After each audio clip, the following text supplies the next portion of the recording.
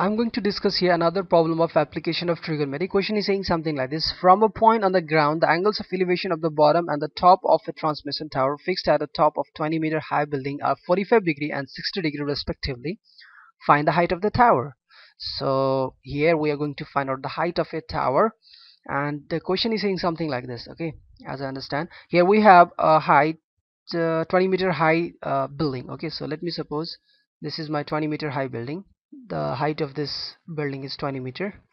Okay, and this is my ground level in which this is my building, and we have, in the top of this 20-meter high building, I have a tower, right? And I need to now find out the height of this tower.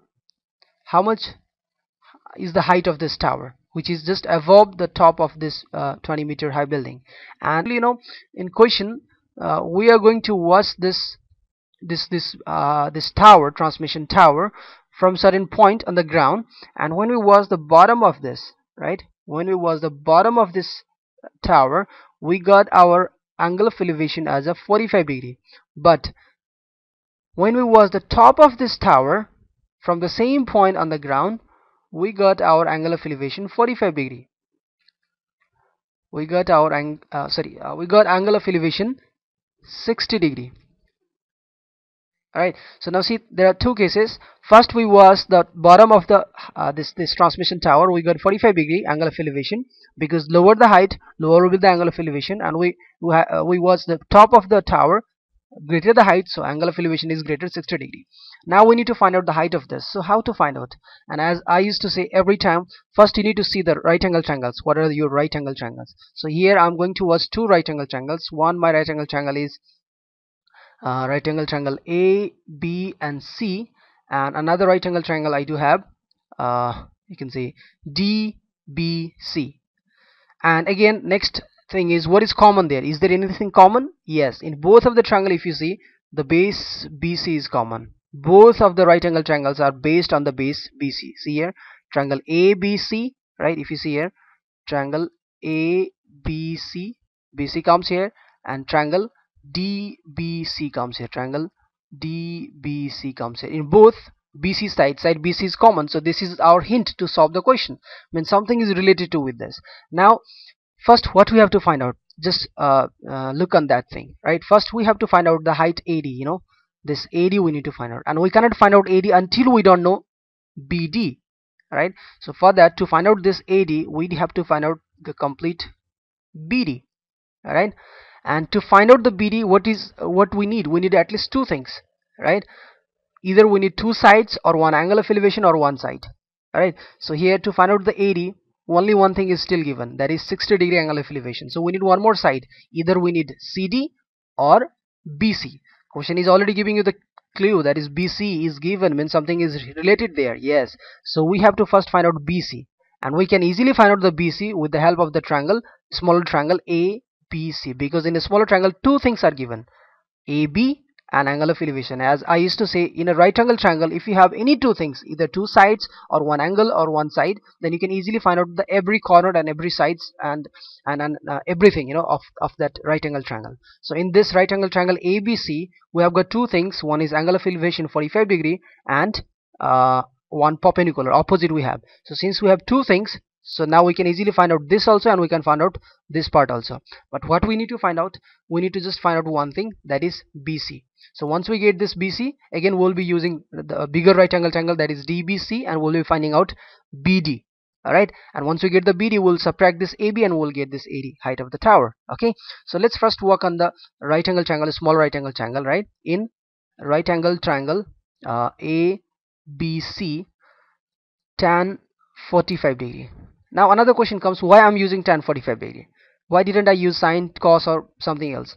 Because I every time used to say, whenever you have to write the ratio, you have to see what you have got and what you need to find out. We have got here this perpendicular, right, or you can say opposite, and we have to find out here now BC. BC is my base, so another is base, and relationship between the perpendicular and base is 2. One is P by B and another is B by P.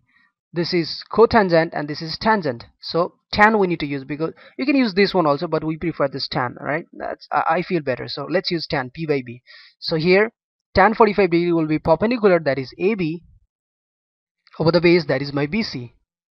Alright, so tan 45, everybody know that is 1, and AB we have got just here 20 meter, and BC, so now my 20 meter, sorry, BC is going to be 20 meter. So the height of, or the distance of the BC is 20 meter. So how much we got here? Yes, we got 20 meter, this BC.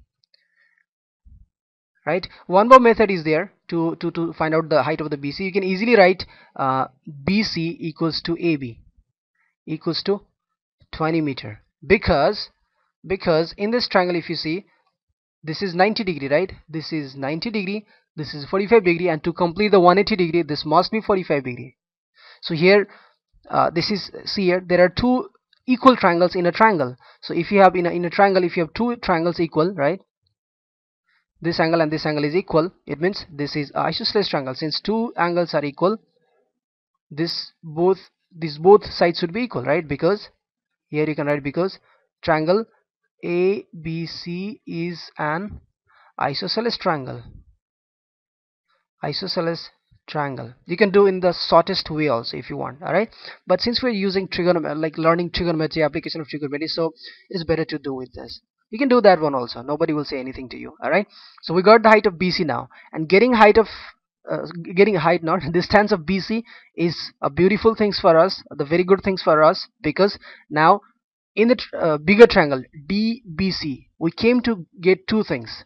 Now we get, in the bigger triangle, we get the base, right? We got the base here, and we have already got the perpendicular. And since we got the two things in a right angle triangle, now we can find out everything. If you want to find out, you can find out DC also, you can find out DB also, but we don't need DC. We just need this whole height of this house, this building, which is 20 meter.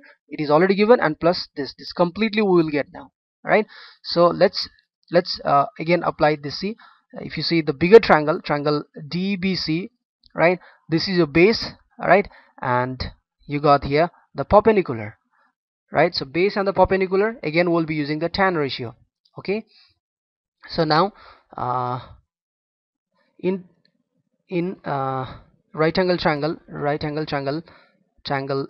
DBC, this is DBC, tan 60 degree. So what is my tan 60 degree?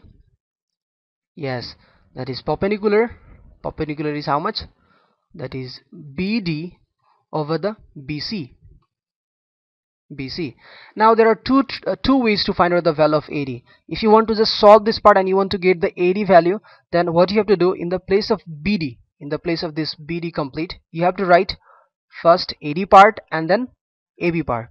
So AD and then AB and then whole divided by BC. If you solve in this way, you'll directly find out, by solving this you'll directly came to get the value of AD. But if you use your BD value only, so first you will find out this BD value, and once you get the complete BD value, you have to subtract at last AB value, and you'll get the height of this tower. This part you'll get. Alright, so I think it is better to directly find out here AD only. Alright, so now let's put all the value. You know the tan 60 degree, that is √3, and now the value of AD. If you look in the triangle, value of AD, that is not given, that we need to find out, and value of AB we know, that is 20 meter. Alright, so let me write here AD plus 20 meter and whole divided by BC. BC is already, we have find out, that is 20 meter again. So here now we are going to get 20 √3 equals to AD plus this 20.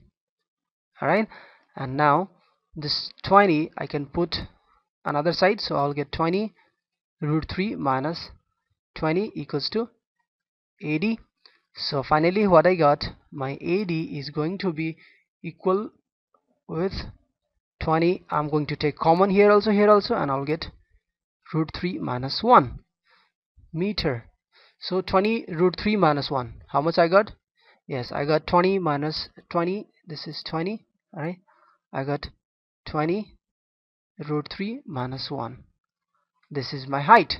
All right, you can further calculate like root 3 value you can put, there is 1.73 something, and minus 1 you can do, right, and it will be 0.73 times 2, like that you can do, it will be something 14 15 height, I don't know, something like that you'll get. All right.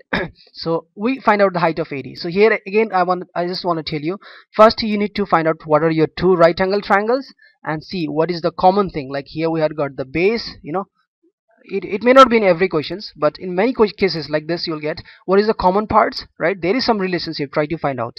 Means first what is you need to find out, what you need to find out, that common thing first you should know, right? So I try to find out the common thing here, right? I just find out this common thing, and then again I applied this, right? So you should know that, and which ratio you should know, that also you should be aware of that. uh, how to find out the ratio, I mean tan, say, cot, what you have to use, it depends on what you have got and what you need to find out. Here we had got this part, and we need to find out this. So this was perpendicular and this was base, right? So the relationship between the perpendicular and base, you can use anyone, either you want to use tan or cot, that's okay. All right, and try to solve. We'll be doing more problems. Catch you in the next video. Goodbye.